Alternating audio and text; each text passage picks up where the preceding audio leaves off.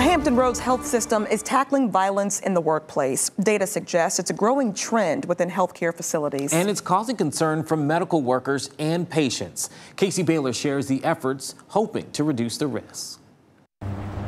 A visit to the hospital might be one of the last places you'd expect to see violence. Right-on assaults, visitors that have assaulted our employees. But hospital staff and patients aren't immune. A few years ago, we actually had a back-to-back bomb threat.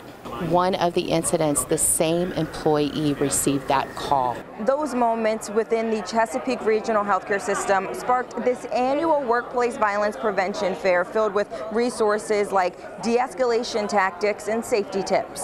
Healthcare workers face a much higher risk of workplace violence than professionals in any other industry.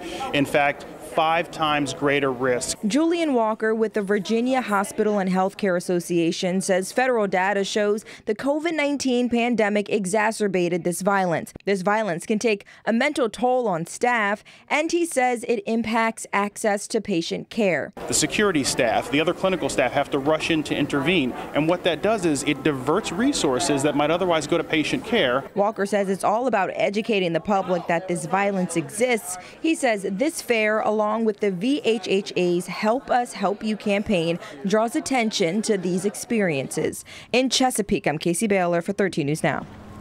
On the federal level, lawmakers introduced a bill that would enhance legal protections for medical staff facing assault or intimidation.